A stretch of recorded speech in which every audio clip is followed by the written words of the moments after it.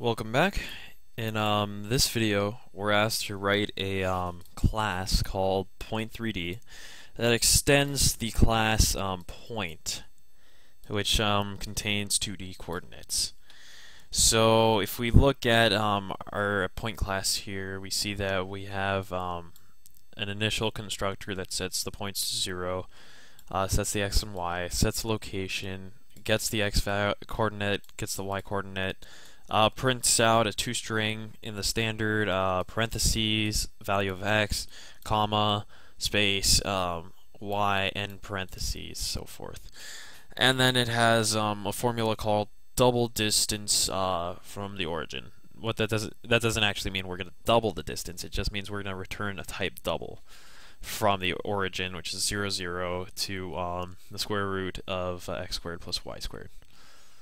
Okay, so our class 3D is going to construct a point 0, 0, 0. Then it'll start initializing the point to the given x, y, and z values. Then it'll set the location of the x, y, and z. Then we'll have a method called getZ. But we actually will need to change some of the behaviors from the point class.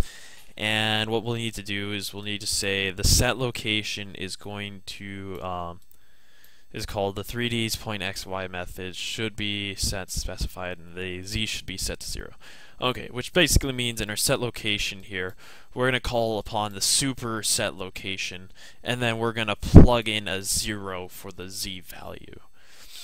Okay, so when a 3D point is printed into string, it should be in the x, y, and z, so we're going to have to modify that to string. A 3D's point method from the origin is going to be a little different. It's going to be the square root of x squared plus y squared plus z squared instead of x squared plus y squared. So we're going to change that a little bit. And we're going to, last but not least, allow our Point3D object to be comparable to other 3D objects. So let's get started with the code here. So first things first. Let's start off with a public class header. Public class Point3D. It's going to extend our point class, and it's going to implement the comparable interface of type Point3D. Close that off there. Alright. Let's get started. So we're only going to keep track of one field in this class, and that's going to be the integer z, because we're going to be adding a z coordinate. So the first method was to construct a 3D point with the values 0, 0, and 0. So public point 3D, it's not going to take any parameters. So we're just going to set this to 0, 0, and 0. Alright, moving on. The second constructor was going to say, okay, we're going to have Point3D, but we're going to take in an integer x, an integer y, and an integer z. And the way we're going to do this, the way we're actually going to get these values is we're going to have to call upon basically the super with x and y. And then we're going to get the z by declaring this dot z is equal to z. The shorthand way of doing this is by just saying, okay, we're going to set the location of this new point to be equivalent to x, y, and z. We're going to pass in those parameters. And you guys will see how this will work when we actually construct our set location method here. So I'm going to move on to the set location. It's going to take in the parameters int x and int y. Remember, we're modifying, we're changing the set location from the original class. And as you can see, the set location only takes int x and int y.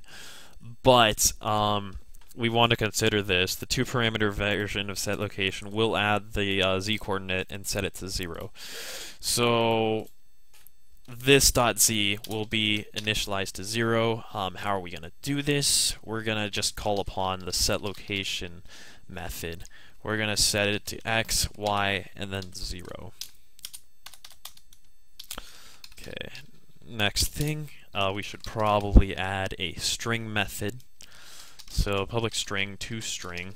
How are we going to do this? Well, we're just going to do it in the form, if you guys remembered, the form x, comma, space y, comma, space z. And the way we're going to do that is we're going to basically return a string that will return the getX version of x plus a comma and a space plus the getY. And you guys can probably see what's going to come next. Surprise, surprise, comma and space. Then we're going to call upon our z method here. Well, our z field here, and we'll close the brackets here. Okay, and that should be that. Sorry, I was listening to a voicemail that somebody just left. I don't know what it was about though. So okay, so next thing's next. Public get z, return the z coordinate, get z. What are we going to do? Well, we're just going to return the field z here, easy enough. Alright, progress a little further. So we have the set location for the x and y. We modified that here with the 2D version. Now we need to deal with the 3D version. So how are we going to do that? When we pass in the x and y and z, public void set location. It's going to take in the int x, int y, and int z. The way we're going to do this is we're going to call in the superclasses set location method. And we're going to pass in the parameters x and y. And then how do we do this next part? Well, in order to get the z, we're just going to set z to this.z equals z. Easy enough. And then we have a 3D location pointer there. So the next thing we wanted to look at was, so we've completed this, we've knocked this off the list, we've knocked off all of this, so we're now dealing with the distance, from the origin formula here, and we want it to be an x squared, y squared plus z squared, the square root of all of that.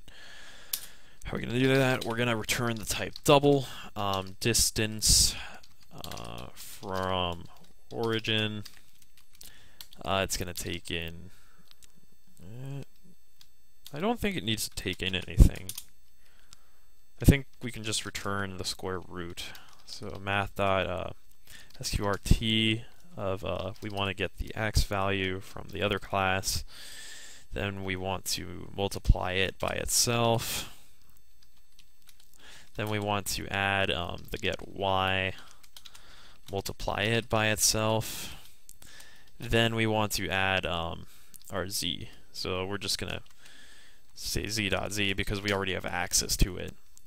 We don't need to call upon a specific method to get the z because we're already dealing with it in this class. And that's actually that. So the next thing we need to do is we need to start checking to see as to whether or not how do we compare the equivalency of these objects. Well, just like reading a book in English, we will go from left to right. So we'll first check the x values, then we'll check the y, then we'll check the z's.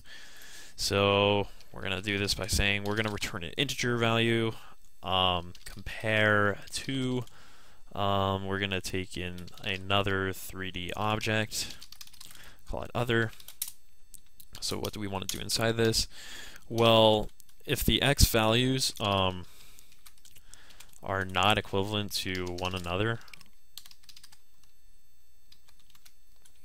then what we want to do at this point is we want to, we know that we can just start comparing the values of the getx's to see which point comes first, or which point is easier to the, or which point is closer to the origin. Sorry about that. Okay, so at this point, we know that the x points are not equivalent to each other.